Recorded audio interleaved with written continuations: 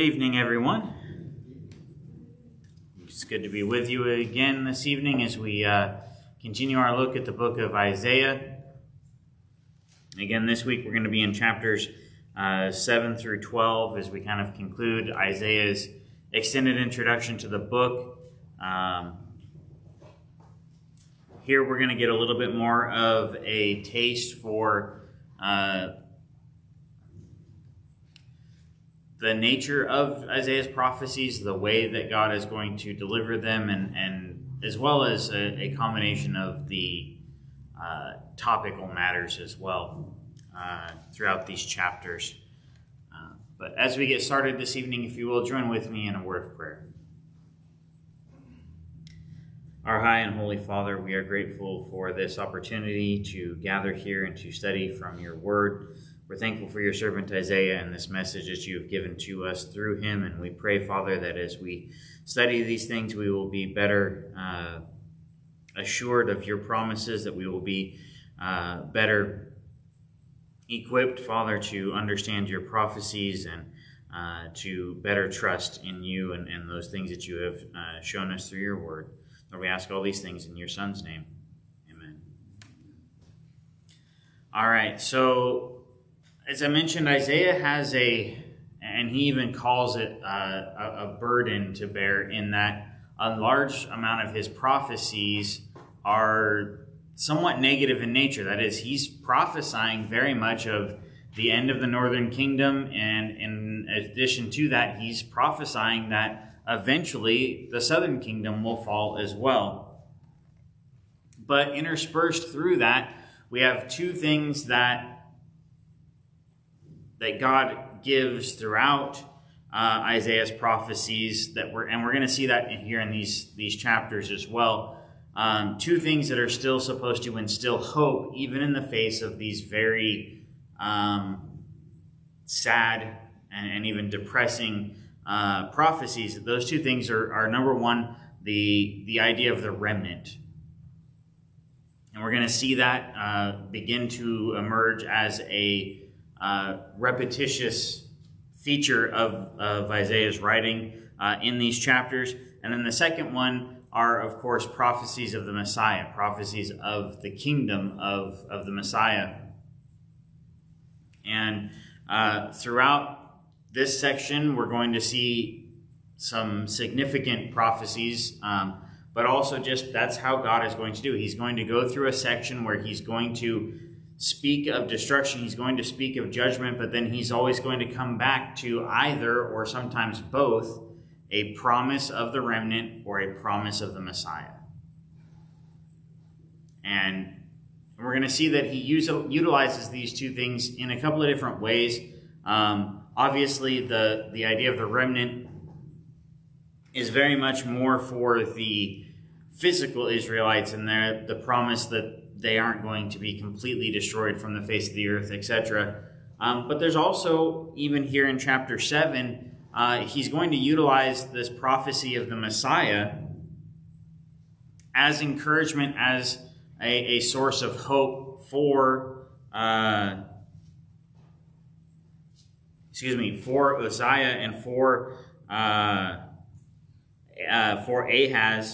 For Ahaz, not Uzziah, he was the son of Uzziah, that God was not going to destroy the line of David. And so it's going to be an encouragement for him, as well as an encouragement for the people, and of course for us as well. And so that's what we're going to see here in these next few chapters. Is, as I mentioned last week, these kind of are representative, still in an introductory way, of the larger scope of Isaiah's prophecies. And after this section, after chapter 12, from chapter 13 through chapter 25, he's going to do this, but he's going to go much larger sections in between the hope, if you will. Not because he's trying to be depressing, but just he's going to have bigger, more expanded prophecies. And especially about the various nations and things, but we'll get to that, Lord willing,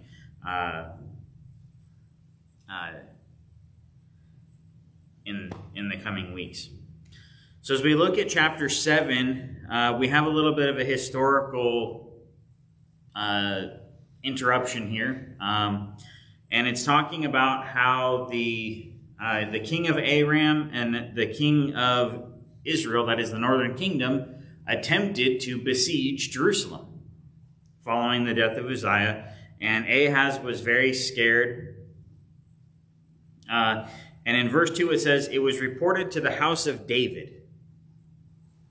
Now, this is important because Ahaz, the king, is of course of the line of David, but the emphasis here is not insignificant. Ahaz is not being ignored, but the importance that Isaiah is putting on this and the importance that Isaiah is going to put on this for the rest of the book is that it's about the house of David. Why is that significant? The lineage of Christ. The lineage of Christ. So it's not that it's not about Ahaz, and it's not that it's not about what's happening in this moment, but God is even using this emphasis on the house of David to show that there is a bigger plan in the works. He's trying to show that this affliction, these problems, even to some extent the deportation to Assyria and Babylon, are temporary, and he is going to continue to fulfill his promises. Also, because Ahaz is from the house of David, the emphasis here, because he is fearful of this attack, the emphasis to him is, you're of the house of David. If you do what I told David his children needed to do, anybody remember what the covenant was?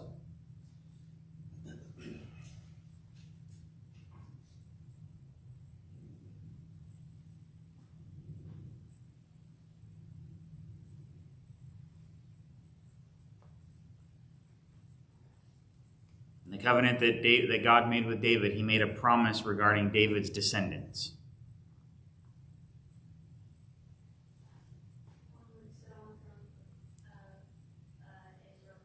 Okay, one would sit on the throne of Israel forever, but there was a condition as well.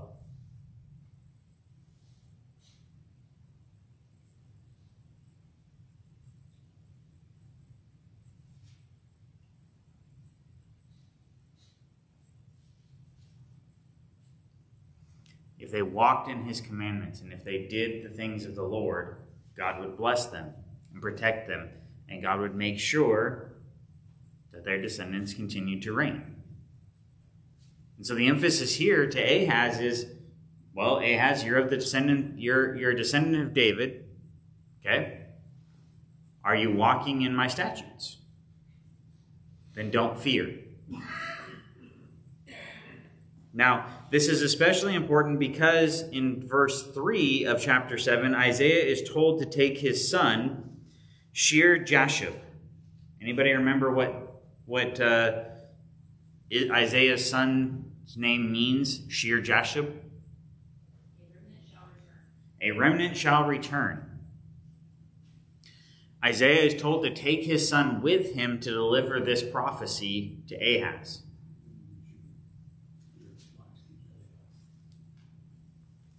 Am I cutting out?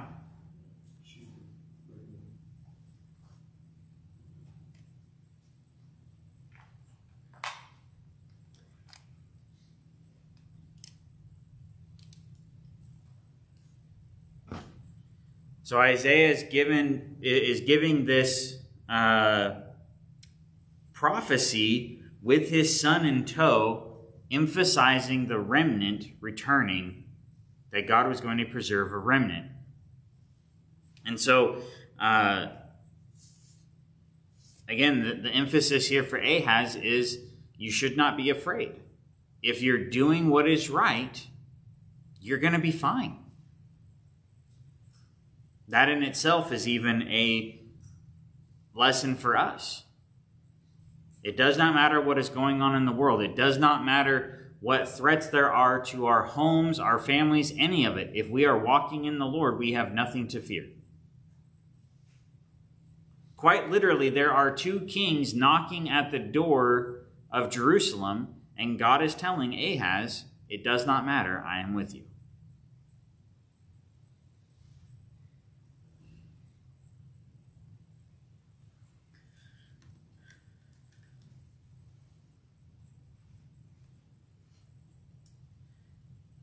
God, in verse 10, God speaks to Ahaz through Isaiah, and he asks Ahaz if he wants a sign. That is a sign of the surety of this prophecy. And Ahaz, to his credit, is humble enough to say, I wouldn't dare ask of a sign from the Lord, but God gives one anyways. And he says in verse 13, "Listen now, O house of David. Is it too slight of a thing for you to try the patience of men, that you will try the patience of my God as well? Therefore the Lord himself will give you a sign. Behold, a virgin shall be with child and bear a son, and she shall call his name Emmanuel. He will eat curds and honey at the time he knows enough to refuse evil and choose good. For before the boy will know enough to refuse evil and choose good, the land of those two kings you dread will be forsaken." And so we have this prophecy of course, the virgin birth of the Messiah, but also that this is also tied to the promise to Ahaz that these two kings, both the king of Israel and the king of Aram, are going to fall before this time of his descendant. And so, again, he should not be afraid of this perceived threat. Now, he's going to go on in the rest of chapter 7, and he's going to talk about how Judah is going to have to go through some trials. It's going to have to go through some difficulties. But again, remember, Isaiah's son, a remnant shall return, is in tow as an emphasis that even through all of this, God is going to be watchful over his people. Then we get to chapter 8, and here we have the prophecy surrounding Isaiah's other son, the one with the amazing name, Malach-Hashbaz, which, if you don't remember, in chapter 8, verse 1, swift is the booty, speedy is the prey. And Isaiah is told to take a large tablet and write on it in plain letters, but then he's not supposed to explain it. He's just supposed to write that message on a sign. So in essence, he's writing Malach-Hashbaz on a sign, and that's it. And the emphasis here is that God is going to bring judgment upon Samaria quickly. The king of it, he even names in verse 7 that the king of Assyria is the one that's going to do it, and that he's going to sweep like a flood over the northern kingdom. But then we have in verse 9 and following of chapter 8 a reminder of the remnant. Now this is a prophecy that is both for Judah but also for Israel. Remember, even in the nation of Israel, even in the northern kingdom, which never had a good king, even in that nation that always had a problem with idolatry, it was not as though every single individual in Israel was corrupted. And so this is a reminder that God is not going to simply destroy the righteous with the wicked. But even as this flood, as he describes it, washes over from the north, even as the Assyrians destroy all that is Israel, God is going to save a remnant. He's going to save those who have been faithful. Then we get to chapter 9, and we have a beautiful prophecy of the Messiah. If I could have a volunteer read verses 1 through 7, please.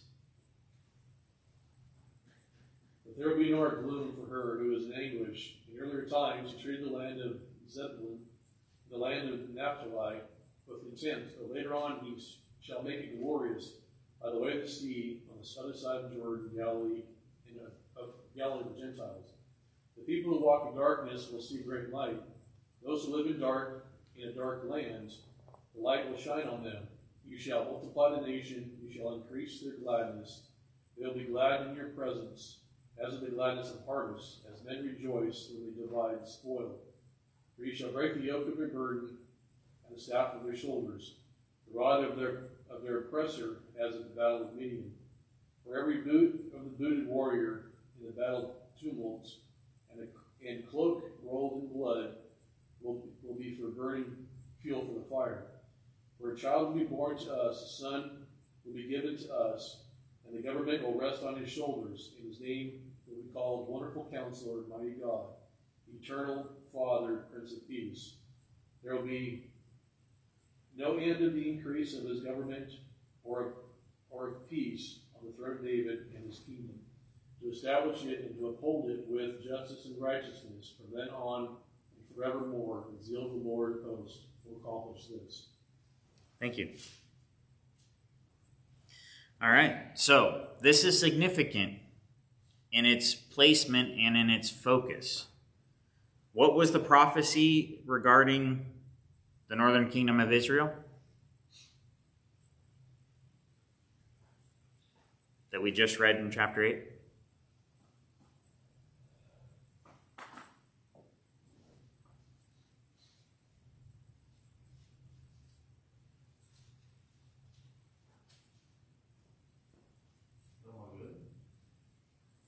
No more gloom? No, not that one.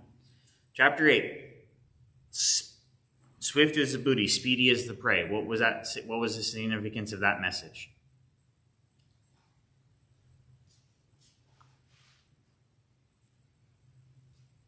I think they understood they're going to be wiped out.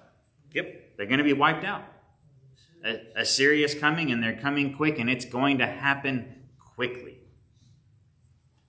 That's the emphasis, is this was not going to be a long, drawn-out war. God was going to allow them almost overnight to be wiped off the map.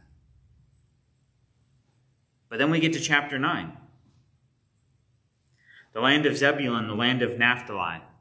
What is that a reference to?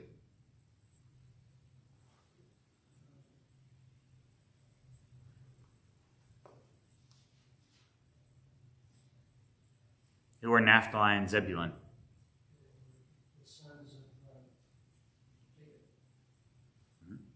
They were of the tribes, right? Where was their land? You can look at the maps in the back of your Bible. This is significant. That's why I'm asking these questions. We need to understand this prophecy.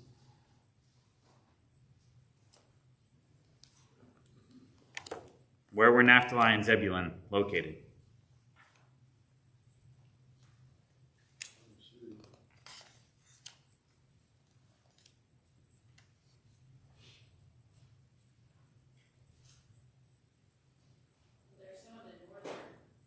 Okay.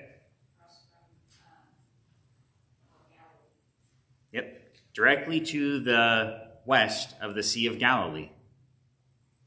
What significant city is directly to the west of the Sea of Galilee in the lands of Zebulun and Naphtali?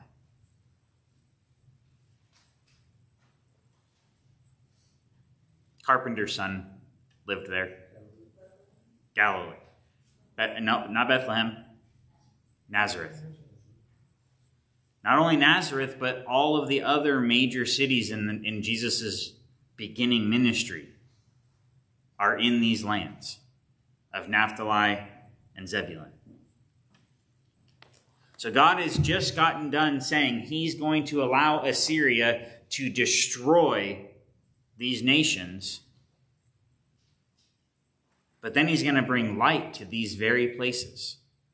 See, Jesus himself is going to use this prophecy, and he's going to talk about how God is going to bring light to the Gentiles, but God was not speaking solely of bringing light to foreign nations. He just got done saying the northern kingdom is walking in darkness and is going to be destroyed for it, but where's the light going to come from? Where did Jesus begin his ministry?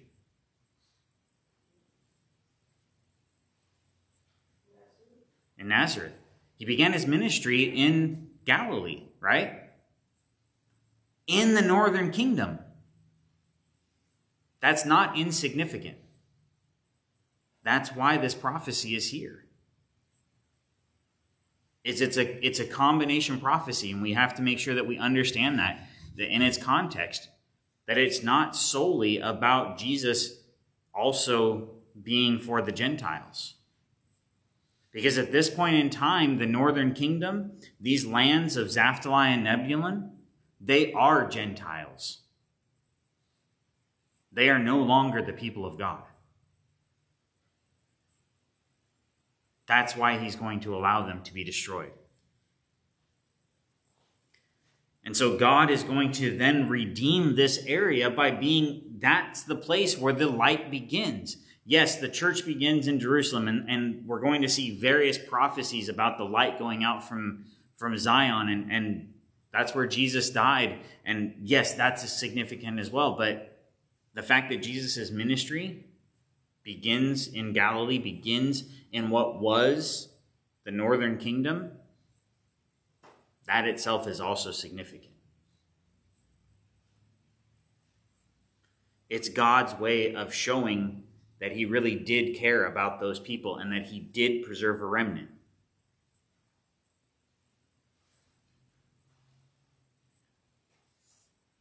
Now we know that Jesus himself is of the tribe of Judah. His parents are originally from Bethlehem, right? Okay. But they lived in Nazareth. But where did a good portion of the apostles come from? Especially the two sets of brothers, Peter and Andrew, James and John. Where were they from? Anybody remember? They were the first ones, so they were probably from there also. They were fishermen. What major body of water would they have been fishing on? The Sea of Galilee. They were from Capernaum, which is in the land of Naphtali. So even though Jesus would be a transplant there, the fact that some of the earliest apostles, the fact that some of the earliest disciples, the earliest followers, helps to prove the point that God preserved a remnant. Because all the way from here in the book of Isaiah, 700 years before his death, or before his birth, all the way to the time of Christ, there are still faithful people living in that region. People who studied the Word of God and knew the signs to look for, knew these prophecies, and recognized the light of God walking among them. That's amazing. That's amazing as much as the virgin birth.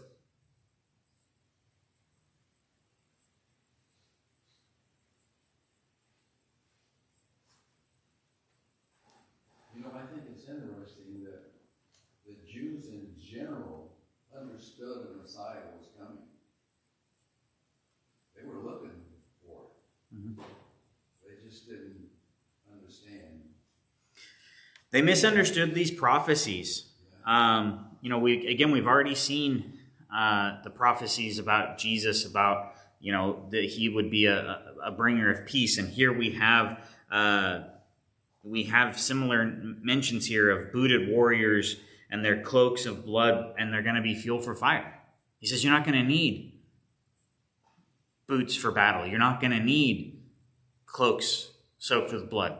He's going to be, as he says, a wonderful counselor, a mighty God, an eternal Father, Prince of Peace. I love that.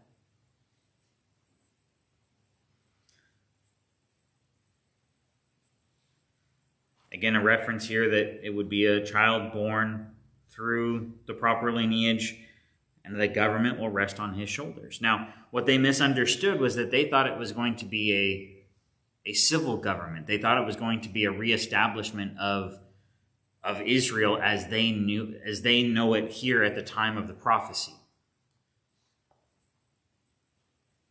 But he came to establish a kingdom that could never be destroyed, that could never truly be attacked, because it would be a kingdom without walls, right? It's a kingdom that is not based in a centralized place. It's a kingdom that is not about zip code, location, defensible territory.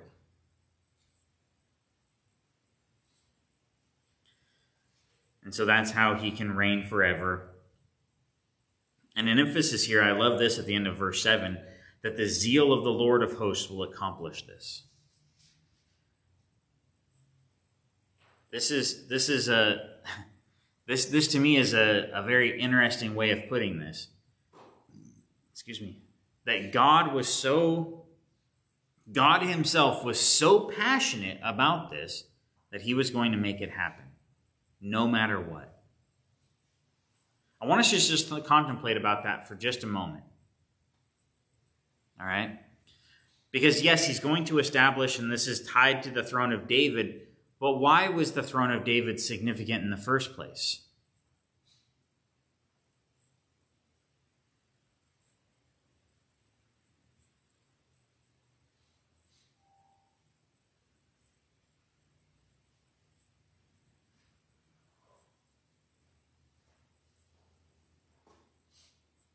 Promises were given to other people before David, right?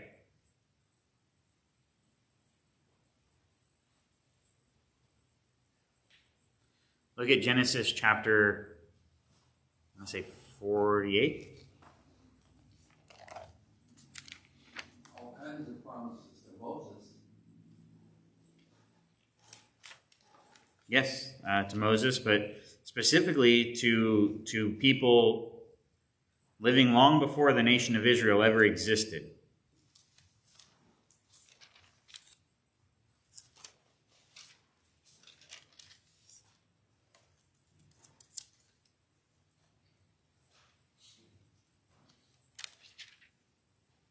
Chapter 49.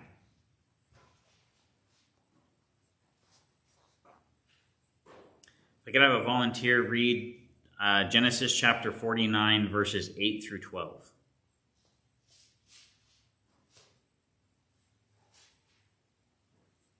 Judah, thou art he whom thy brethren shall praise. Thy hand shall be in the neck of thine enemies. Thy father's children shall bow down before you.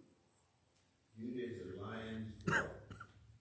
From the prey, my son, thou art gone up. He stooped down. He crops the lion, and as an old lion, you shall rouse him up. The sepulchre shall not depart from Judah, nor lawgiver from between his feet, until Shiloh come, until him shall the gathering of the people be.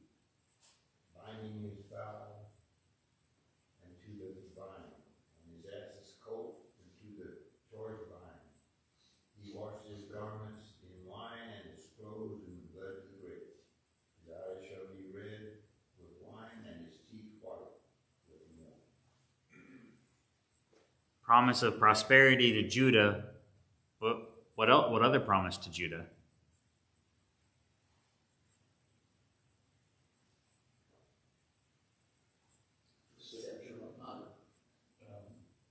Depart from it. Okay.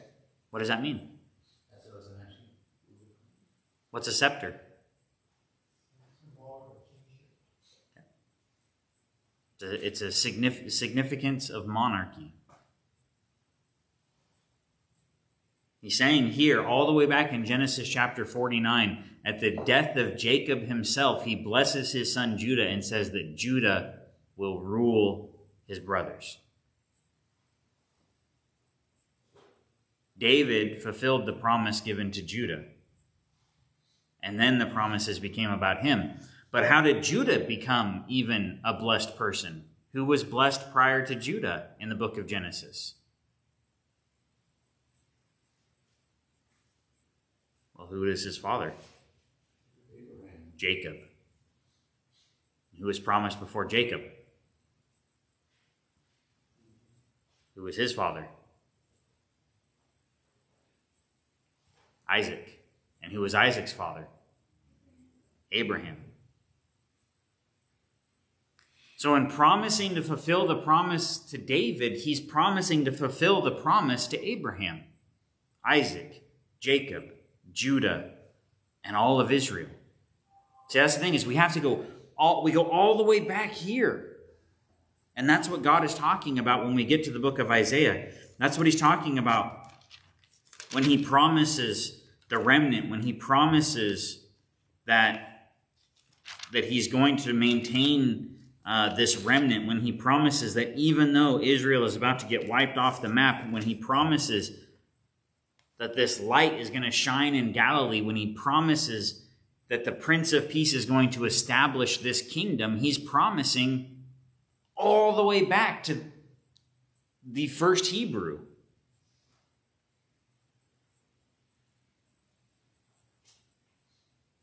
That these things are going to be fulfilled, just as he said. And the zeal of God will accomplish this. He's so passionate about this. So passionate about keeping these promises. That's important. God does not merely keep his promises because he can't do wrong. He doesn't keep his promises merely just because he's righteous. He keeps his promises because he's passionate about keeping his promises.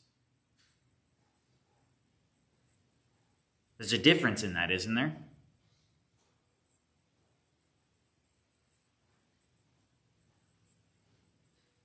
At the end of the day, does it matter as long as you keep your promise? Not really. But isn't it more significant when you're passionate about keeping your promise? When you're passionate about keeping your word? Doesn't it make a difference to those around you, and especially those to whom you've made the promise?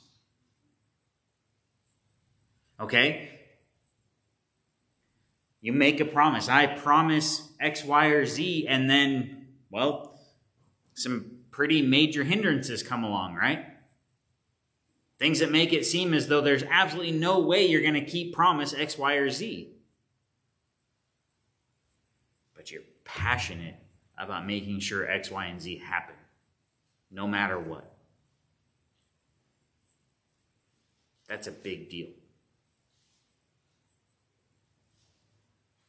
Isn't it neat how we can, some of the songs that we sing every day, and how important it is to understand what those words are, like sweet are the promises, and all that, more than better than man has ever promised. The promise that we have. Yeah, and we need to understand this for ourselves as well, because God was not simply passionate about bringing Jesus into the world. He was passionate about what bringing Jesus into the world did. Right?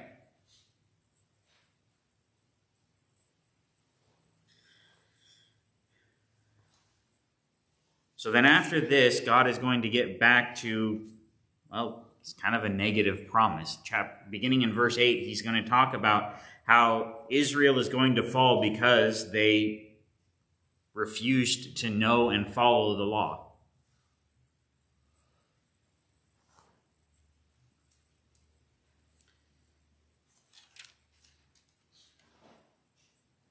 That even though God struck them, and even though God tried to show them and sent them prophets, and they just refused to listen.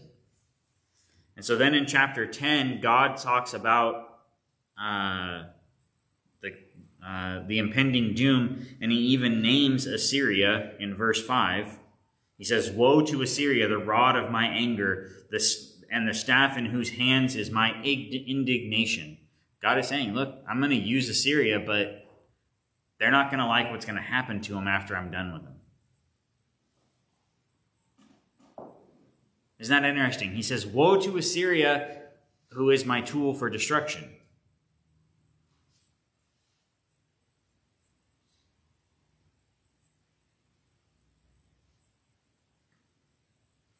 He says in verse 12, "So that it will be when the Lord has completed all his work on Mount Zion and in Jerusalem, he will say, I will punish the fruit of the arrogant heart of the king of Syria and the pomp of his haughtiness." So God here is again reminding Israel that even though he's going to use these wicked nations, even though here specifically he's talking about Assyria later in this same book, and of course we understand in continuing prophecies he's going to use Babylon to the same extent, but he says, but they're going to be punished, and they're going to be punished even worse than you are. You see, Assyria has no promise of a remnant. Assyria has no promise of a continuation of bloodline. Assyria will be destroyed, and she'll cease to exist. as will Babylon.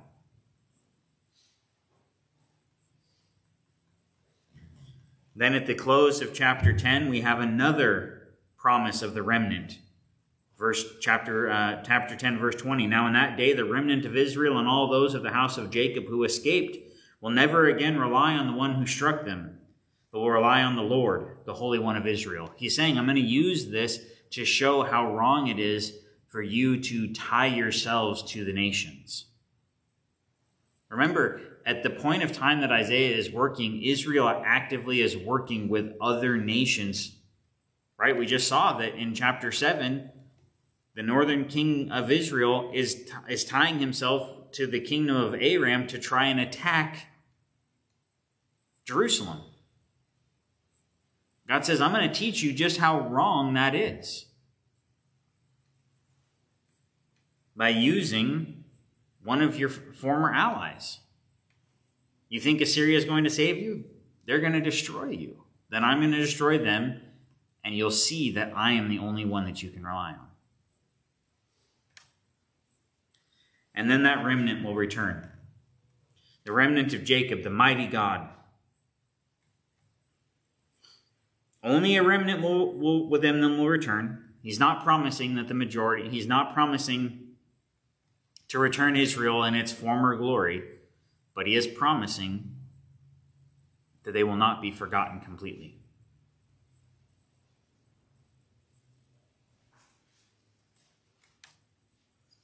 Then we have chapter 11. Can I have a volunteer read verses 1 through 5, please? A shoot will come up from the stump of Jesse. From the roots a branch will bear fruit. The Spirit of the Lord will rest on him, the Spirit of wisdom and of understanding, the Spirit of counsel and of power, the Spirit of knowledge and of the fear of the Lord. And he will delight in the fear of the Lord. He will not judge by what he sees with his eyes, or decide by what he hears with his ears, but with righteousness he will judge the needy. With justice he will give decisions for the poor of the earth. He will strike the earth with the rod of his mouth. With the breath of his lips he will slay the wicked. Righteousness will be his belt, and faithfulness the sash around his waist. Thank you. Who is Jesse?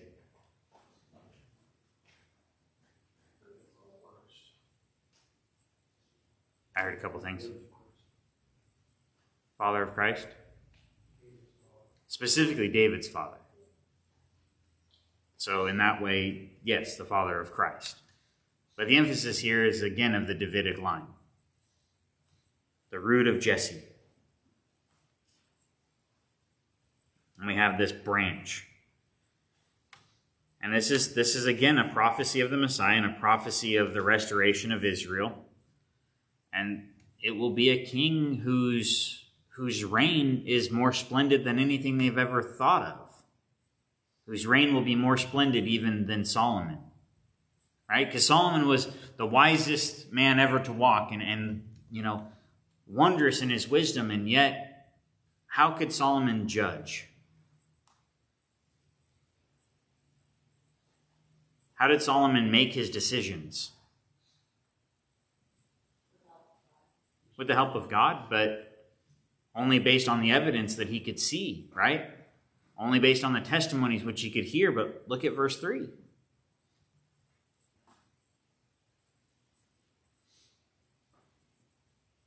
Christ will come and he will look past that, right?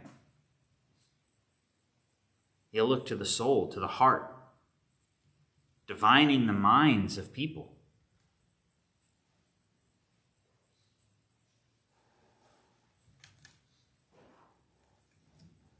And that's what it means in verse 4 when it talks about deciding with fairness the afflicted of the earth, striking the earth with the rod of his mouth and the breath of his lips, he will slay the wicked.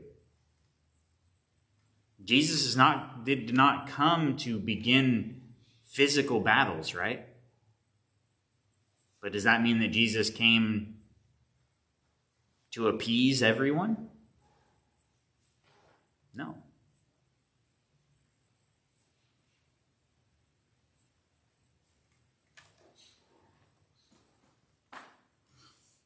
And again, there's a prophecy of peace.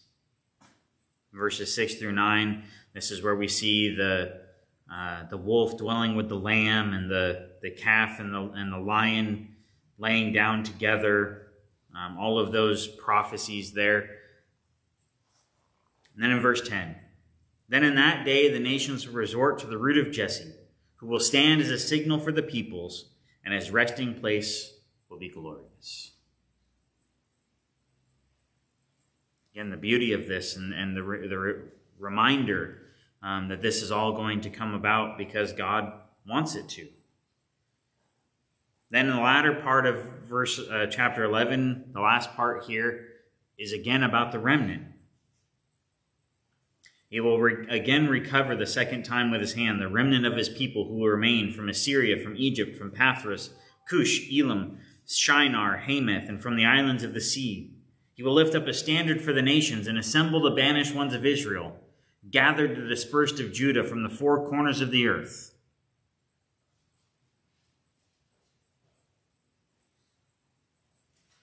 And it's a promise here. You'll see here he often uses the name Ephraim as a reference to Israel. This was common.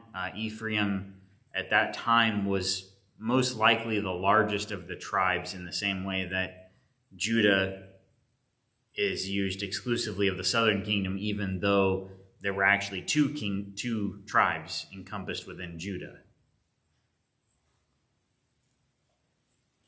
And so this promise is not only of the remnant, is not only for Judah. It's not only for the more, I want to say, I want to give them the credit that they're due. They were slightly more faithful to God, but not by a whole lot, and only at times. But it's not as though God is only going to restore from Judah. He's going to restore all the tribes, at least in small part. But more than that, he says that they're going to go out and they're going to be bigger than they were. And this is likely more a prophecy of the Messianic age than it is of physical Israel, because there's not a time after the captivities where Israel itself actually asserts itself in a political sense over these regions, but it's probably more talking about the fact that through Christ, through the new kingdom, the spiritual Israel, all of these places will be subjugated, right? And so then, chapter 12, all 6 verses are a song, a prayer of thanks. Thanks that though God is angry and though he will bring his wrath upon them, that he's going to save them. And that he does continue to do good things and will do good things. So that concludes the introduction to Isaiah, as written by Isaiah himself. So this is kind of what we can expect for the rest of the book. It's going to be kind of these cyclical things. As I said, there's this extended section here from chapter 13 through chapter 25 where it is very much, not exclusively, but it's very, very much about the destruction of the nations and God judging all of these peoples and all of these nations that either have, are, or will be a threat to God's people. Because the very first one in chapter 13, by the way, is Babylon, who at this point in time is not actually a threat to Israel. And yet they're the first ones mentioned. Interesting how God does that, isn't it? But it's a promise that God is going to judge these nations. So he's using these nations to judge his own people, even as he did in the time of the judges, right? God would allow Israel to be overrun. He would raise up a judge to fight back the threat. The people would return, and that would continue. God is essentially saying here through Isaiah and other prophets like Isaiah, he's trying to break that cycle. He says, you need to learn this once for all. Not to depend on nations, not to depend on their false gods, but to depend on me. And so God is going to emphasize that by talking about destroying all of these nations. Then he's also going to talk, like I said, repeatedly throughout these chapters about the remnant of Israel. And of course, we're going to have, because it's Isaiah, it's the book of the Messiah, if you will. There's going to be a lot about the Messianic kingdom to come as well. But there are going to be stretches where there's not a whole lot about the Messiah until we get to the last half of the book. But like I said, we're not going to be going chapter by chapter, verse by verse. Through a lot of this, especially the passages on the judgments, we're just going to kind of hit high points and things because not a lot of application. Plus, I want to focus on what these mean. We're going to focus on some phrasing that is used.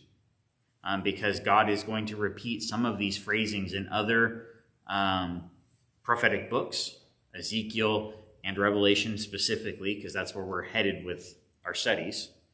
And so we need to recognize these things, and we need to recognize these phrasings that God is going to be using when he talks about these times of judgment. And as he's talking about these nations being destroyed, it's also going to become significant that, well, if he's talking about Babylon being destroyed, he's not talking about the end of the world, right?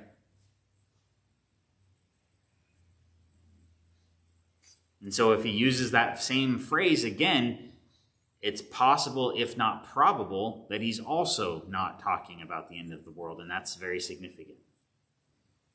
And so that's how we're going to utilize some of these sections where it's not necessarily readily apparent how it's applicable to us, is it's our decoder ring, if you will, so that we can better understand prophecy in general, but especially significant to us is being able to understand the book of Revelation. Because we do need to understand the book of Revelation. It's part of the New Testament, right? This is probably not much, but is there any place in the Bible that tells what these remnants did, in between the destruction and when he gathers them back, the scattered across the nation? The only books that we have about that would be books like Ezekiel and Daniel, where it talks about people who were living in those times. Of course, Daniel is representing kind of more of the nobles, the wealthy, the ruling class. But Ezekiel worked amongst the people, and we do know that some people were left behind. Not a lot, but specifically we understand that the race of the Samaritans came about because of people who were left behind following Assyrian and Babylonian captivities, and they intermarried and became half Jewish, half Gentile, essentially. And that's why we see, for example, in Jesus' lifetime, the Samaritan woman and others, and they talk about very biblical things. And they understand the Messiah even, but they're way off on a lot of their other thoughts, and especially in their worship and things of that nature. But the rest would have been, and a lot of what God's talking about specifically to this is the remnant that gets scattered, even as we just saw, right, where he talked about, I'm going to bring my peoples from the four corners. They were just carried away in the captivity, and they lived their lives as best they could. Even books like Ezekiel, Ezra, Nehemiah, by the way, they also mention that some people had such prosperous lives and established themselves that they actually didn't even return to Israel. And this is what's often referred to as the diaspora, or the dispersion of the Jewish peoples, is that, and it's part of what, by the way, led to the gospel being able to spread, because where did Paul go on his missionary journeys most of the time? When he first got to a city? To synagogues. Those synagogues wouldn't have existed if the Jewish people hadn't been pushed into these faraway places and stayed there food for thought. That when Paul comes into cities like Corinth, and when he comes into cities like Athens, and when he comes into places like Philippi and other places, and he finds Jewish people gathering, it's because Jewish people live there. Even sometimes in our lives, it feels like we're being pushed, but we're not, we're being led. God pushed these people away, but he put them where he wanted them to accomplish these tasks that we were just talking about. Well, sometimes you have to lead with a cattle prod. So, all right, I'll turn it over for the devotional. Thank you.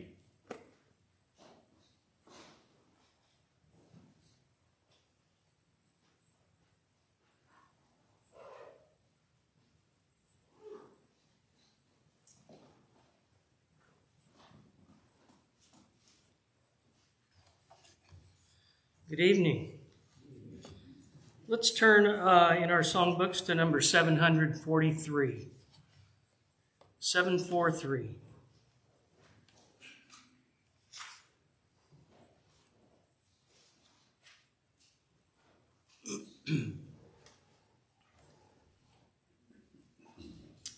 $743. O land of rest, for thee I sigh. When will the moment come when I shall lay my armor by and dwell in peace at home? We'll work till Jesus comes. We'll work till Jesus comes. We'll work till Jesus comes, and we'll be gathered home. No tranquil joys on earth I know, no peaceful sheltering dome. This world's a wilderness of woe. This world is not my home. We'll work till Jesus comes. We'll work till Jesus comes. We'll work till Jesus comes, and we'll be gathered home. To Jesus Christ I fled for rest. He bade me cease to roam, and lean for succor on his breast till he conduct me home.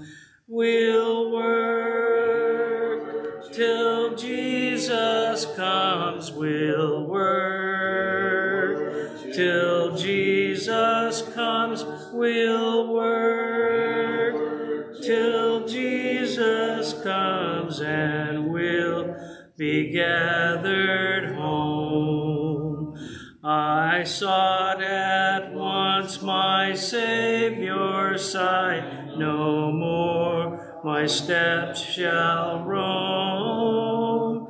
With him I'll brave death's chilling tide and reach my heavenly home.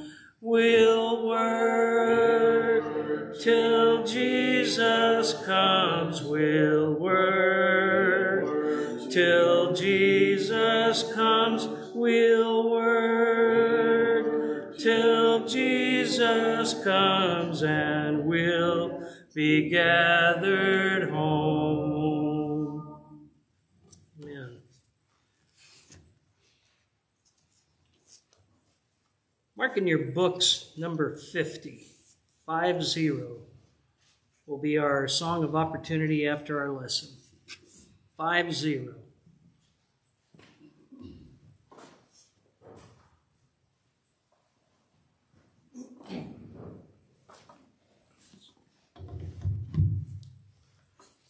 Good evening, everyone.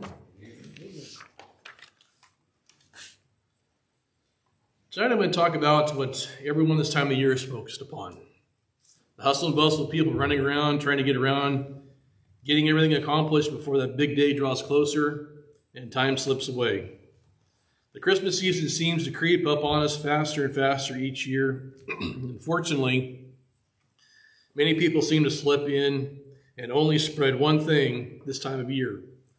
Someone we should remember much more.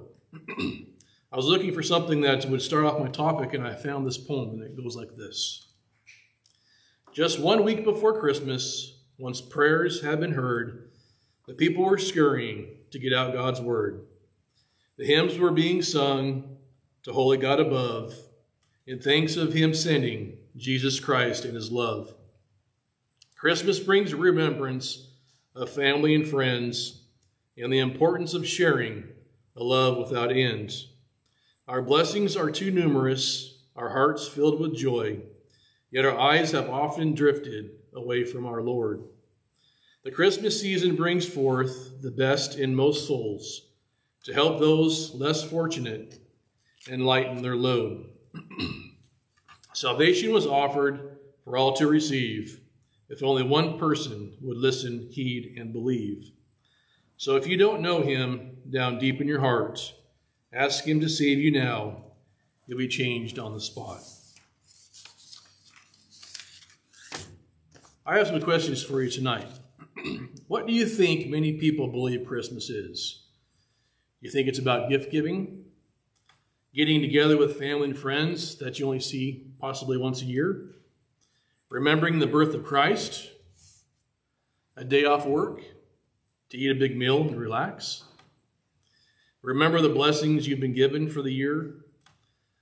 I tend to believe that it's probably all these above. Kind of go along with these questions. But I want to focus on this poem in the birth of Christ. Even though we don't have a definite date as of the correct day Christ was born, do you believe it's good to only remember Christ once a year? Or as the poem says, 1 week before Christmas, scurrying around to get out God's word. Or a few months after Christmas when the date falls on Easter and remember his resurrection. I don't believe it's bad to remember Christ on those days, but we do have instruction from Scripture to remember him more. I know those of you here tonight will know the answer to these questions, but there might be someone listening that might need some clarification regarding this. We have many examples through Scripture, but I'm only going to focus on a few tonight. We have examples in Acts when the first church was established after the apostles received the gifts of the Holy Spirit in Acts chapter 2. In Acts chapter 2, 42 through 47, it says, they were continually devoting themselves to the apostles' teaching and to fellowship, to the breaking of bread and to prayer.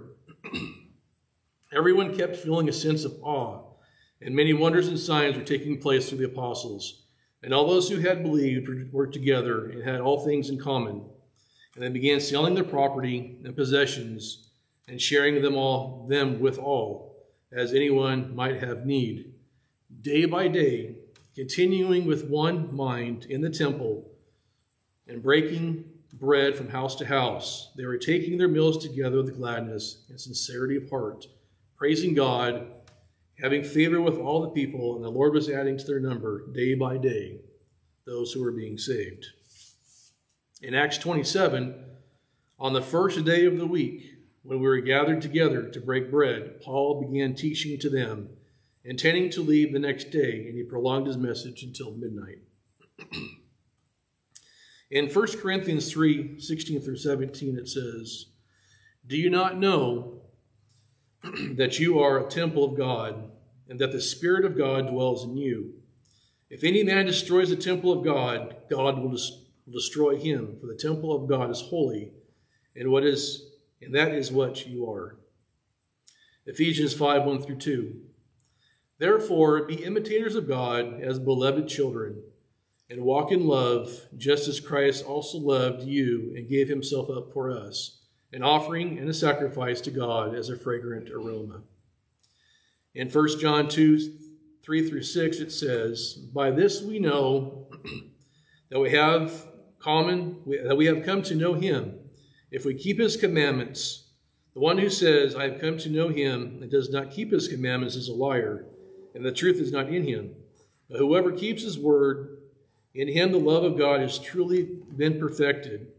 By this we know that we are in him. The one who says he abides in him ought himself to walk in the same manner as he walked. 1 John 3, 22 through 24.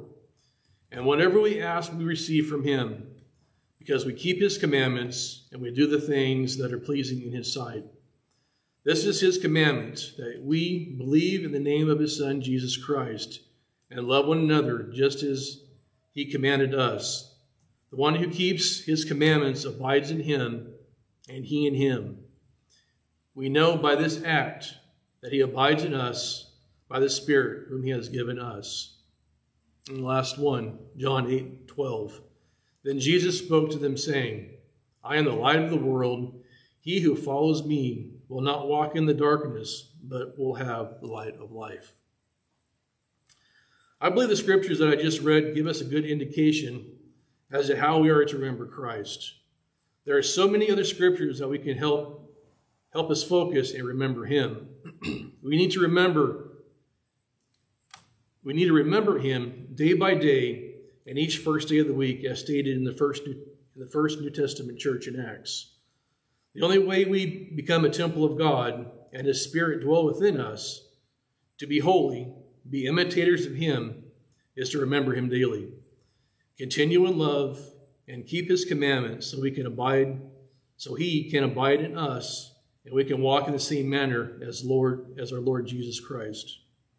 It is good for us to remember Christ the days this world has selected, but we can't achieve the promises mentioned here in these few scriptures if we only remember him twice a year. We can't lead others to Christ, as we have been studying all this year, if we only remember Jesus' birth only on Christmas. It's a daily ritual. His birth, crucifixion, burial, and resurrection should be remembered each and every day of our lives and in our minds continually. For us to be pleasing in his sight, we need to walk day by day with him, following in his path and the footprints laid out for us throughout the scriptures. By doing this, we won't walk in darkness, and Jesus will dwell within us, and he will give us the light of life. At the end of every service, we offer the opportunity, if anyone here needs prayers of the congregation, or anyone listening online would like more information regarding the precious gift that Jesus offers to us, please come forward now or contact us as we stand and we sing. Have you been to Jesus for the cleansing power?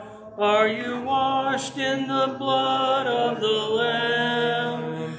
Are you fully trusting in his grace this hour? Are you washed in the blood of the Lamb? Are you washed in the blood, in the soul-cleansing blood of the Lamb? Are your garments spotless? Are they white as snow? Are you washed in the blood of the Lamb? Are you walking daily by the Savior's side? Are you washed in the blood of the Lamb? Do you rest each moment in the crucified? Are you washed in the blood of the Lamb? Are you washed in the blood, in the soul-cleansing blood of the Lamb? Are your garments spotless? Are they white as snow? Are you washed in the blood of the Lamb? Lay aside the garments that are stained with sin, and be washed in the blood of the Lamb. There's a fountain flowing for the soul unclean. Oh, be washed in the blood of the Lamb. Are you washed in the blood, in the soul-cleansing blood of the Lamb? Are your garments spotless? Are they white as snow? Are you washed in the blood of the Lamb? Amen.